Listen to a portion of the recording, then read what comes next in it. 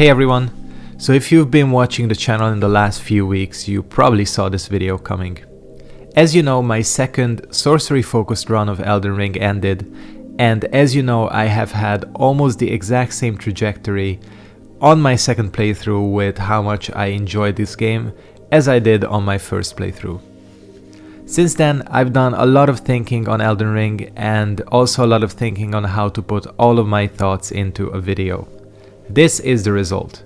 Please note, as it says in the title, this is a critique of the game. There is and will always be a lot that I absolutely love about this game. In many aspects, Elden Ring is the best game in the series. When it comes to dungeons, weapon variety, build variety, boss design, all of that. Elden Ring flies miles above most other AAA games because we actually received a completed product on launch and didn't have to wait like 8 months for the game to be actually fixed to a playable level. The highs of Elden Ring cannot be taken away from it. But as I said at the beginning, I think it's important to look at all media products critically, and that's what we are going to be talking about today. So if you do enjoy this video and you do want to see more of this type of content, please be sure to like this video, comment, subscribe, turn on post notifications as well. I welcome all opinions, whether you agree or disagree with me. Unleash on me if you think that I'm completely wrong here, I don't mind. I think to sum up my feelings on Elden Ring, I have to go back to what I ended my last review on.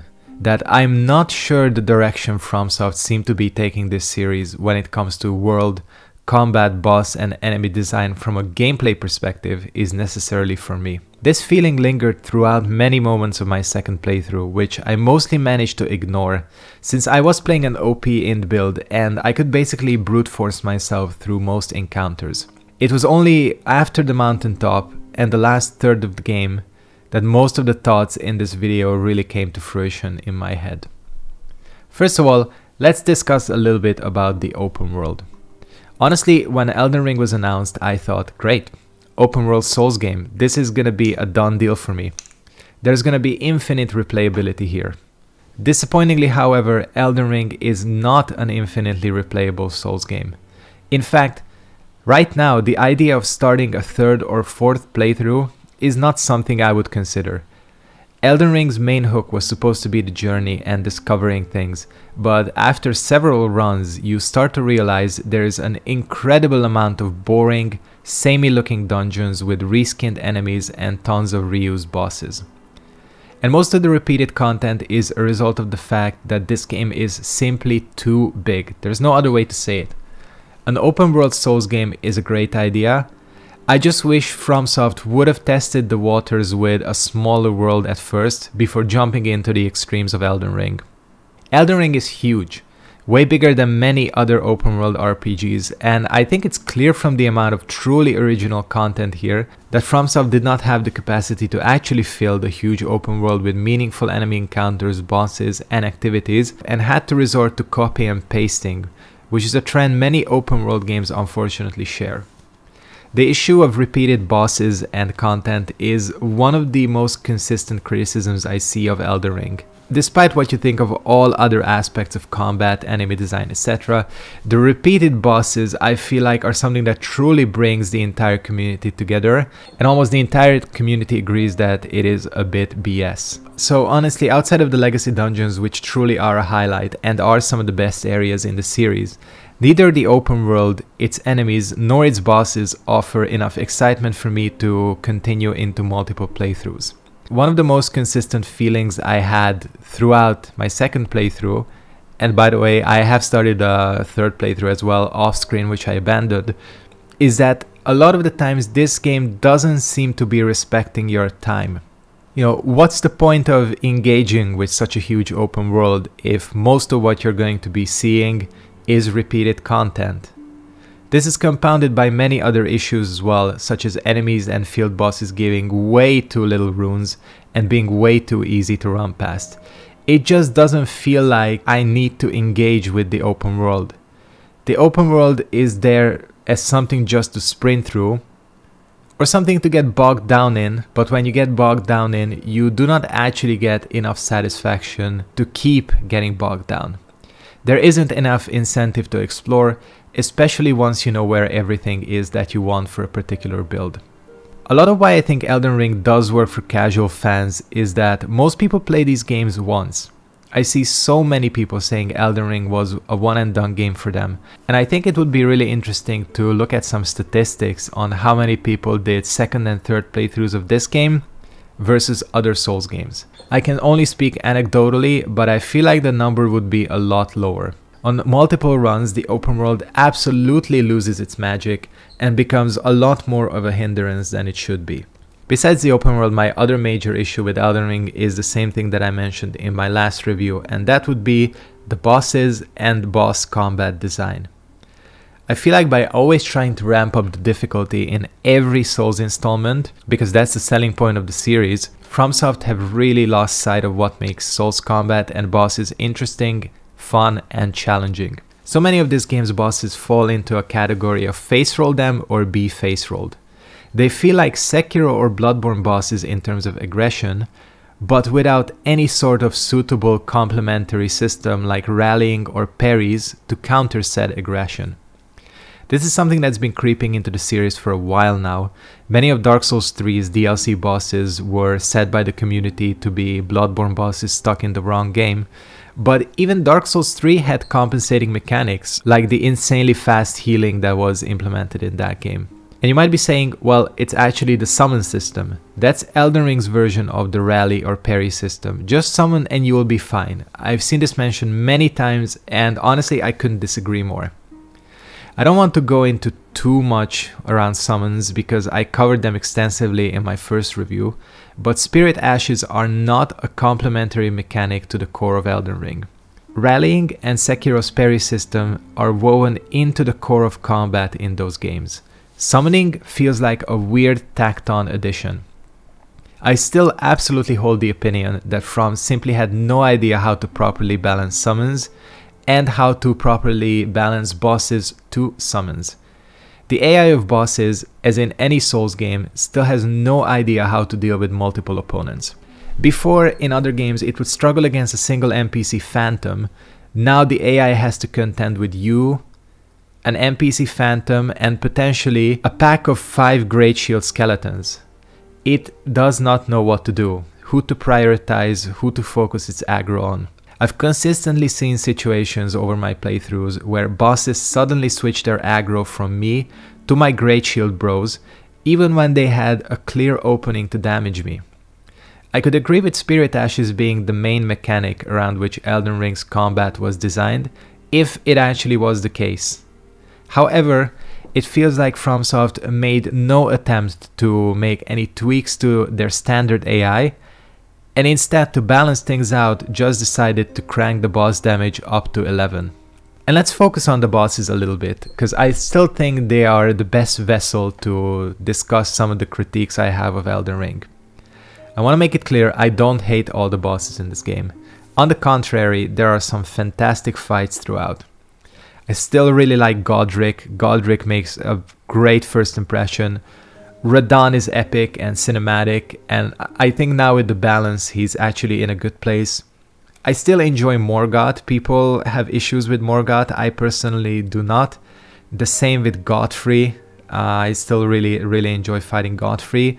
And the Godskins on their own are fantastic. These are all excellent bosses, both from a visual, lore and gameplay standpoint, and I really enjoy the challenge that these bosses bring. However, a lot of these fantastic bosses are overshadowed by the frustrating ones, and man, there are so many frustrating bosses in this game, with them notoriously being more common late game. So let's cover a few of them. Let's talk about the dragons first. It's truly a shame that the dragon fights, which were always the highlights of previous games, are relegated to field bosses in this game. Aside from Plasudesex, the dragon fights get extremely tiresome very quickly. Essentially, dragons, as with many other content in this game, is reskin and Ctrl-C, Ctrl-V city. And I don't know why FromSoft chose to relegate their highlight enemies into basic color swap jobbers. By the time you get to Borealis of the Freezing Fog, you're either going to run past him or just try to blast him as quickly as possible for the runes that he gives. But what it certainly won't feel like is a special encounter. Aside from losing their magic, dragons also expose one of the faults of open world bosses, especially large ones, in that they tend to get stuck on the level geometry. This is especially annoying with the Scarlet Rod dragon, I don't remember his name, who regularly gets caught on the cliffs near his arena. This combined with the unclear hitboxes of breath attacks can lead to many frustrating deaths. Dragons also expose another huge issue I personally have with Elden Ring, which I will discuss later on as well, but I think it's really obvious with the dragons, and that is the camera. I've talked about the camera briefly on review 1, but I still felt it was a huge issue on playthrough 2. Souls bosses have gotten flashier, larger, and faster as the series went on, while the camera system being used is the same as it was in 2009's Demon's Souls. The camera simply isn't equipped to deal with a giant dragon that flies around at lightning speed and spews massive AoE particle effects across the area. I've gotten hit so many times by attacks that came from off-screen, or moves that I couldn't even judge the distance on because the camera was so badly positioned I couldn't see them. I know the classic answer to the Souls camera problem is always, well, it's meant to be like that, it's part of the difficulty, you just have to learn how to work around it. At this point, I absolutely hate this argument. I can think many things being quote-unquote obtuse on purpose in Souls games, like not having quest markers, mechanics not being explained properly, not knowing where to go. These are all okay and really do add to the vibe of the series and to the overall difficulty. But having a terrible camera system is not something I can excuse. In the first few games in the series, I was like, okay, yeah, FromSoft, they're not a huge developer. They've been making like different kind of games. They're still learning. But we are now 7 games into the series. When FromSoft is as close to a AAA studio as you could be, having a terrible camera is not an acceptable excuse. It's especially frustrating because Sekiro basically fixed this issue by zooming out and positioning the camera a little bit differently. It actually felt like there were meaningful improvements in the camera when it came to the larger bosses. It's a bit baffling to me that this, in my honest opinion, fairly easy solution wasn't implemented in Elden Ring. Oh, and speaking of the terrible camera, let's go on to boss number 2, the Fire Giant. I actually think I got fairly lucky on my first Fire Giant fight. I beat him, I think, on my 3rd try. And that made me always wonder why people always said that this was one of the most frustrating and worst bosses in Elden Ring. After playthrough 2, I fully agree. Fire Giant is the worst boss by far in Elden Ring, especially considering that he is not even a fight you can skip. And I can't believe a fight this clunky made it into such a major significant story roadblock in the game. Let's look at this fight in detail. First, the previously mentioned camera issue is perhaps the worst in this fight. The Fire Giant is absolutely enormous, to the point that his foot fills up the entire screen when you are near it. This makes it nearly impossible to see when an attack is coming. It's actually not possible to look at what he's winding up for. Therefore, you will be hit a lot.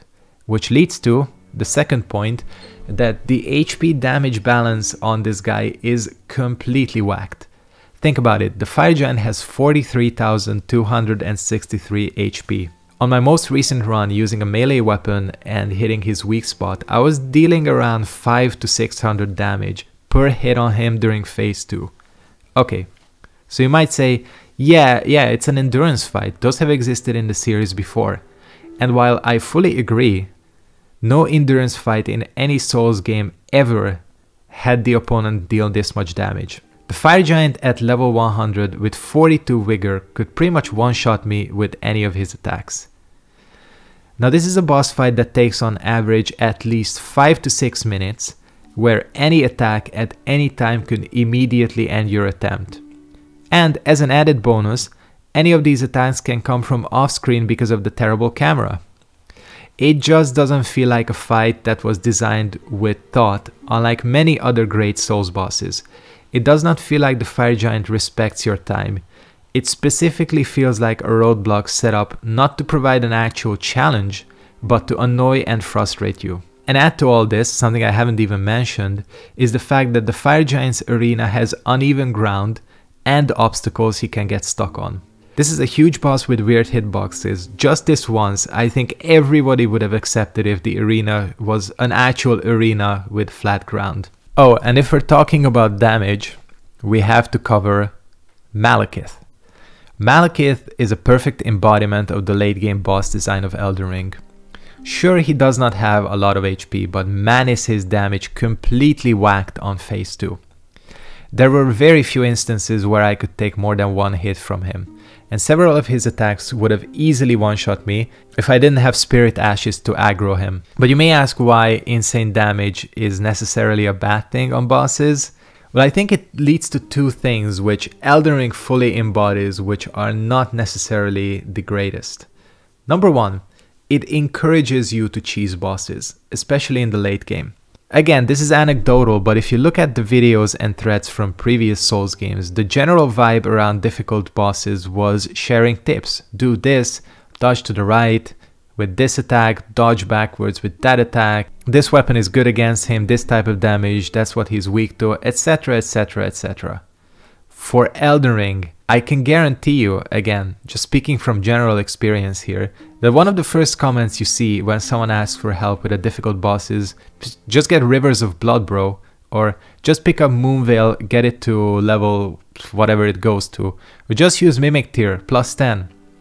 Now obviously any game is always gonna have OP tactics and OP gear, OP weapons, etc. But Elden Ring almost specifically seems to push you towards being cheap. I was cheap when it came to fighting Malekith on playthrough 2. Yes, it did not feel satisfying getting my shield bros out and aggroing him completely and blasting him with magic, but it sure as hell felt better than if I had struggled against him for like 2 hours. With the damage late game enemies and bosses deal, people are pushed towards using the top % of OP weapons and builds, way more so than in any other previous Souls game. I mean, the difference in using summons and magic versus Malekith, or using Rivers of Blood versus using something like a slow Great Hammer with no summons is insane. It's way bigger of a gap than if you say chose to fight Ornstein and Smough with a dagger or with something like a longsword. It feels like the damage bosses deal and their moveset handicaps certain builds and weapons so much that people just want to get as OP as possible and steamroll a boss. I think it's a common thread of complaint with Elden Ring that slower weapons seem to be pretty heavily nerfed compared to other games.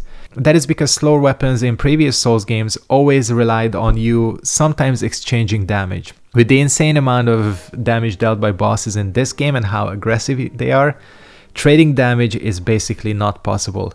Not to mention that any sort of poise mechanic is essentially absent in Elden Ring, so a lot of the times you won't even be able to tank through attacks with your heavy weapon.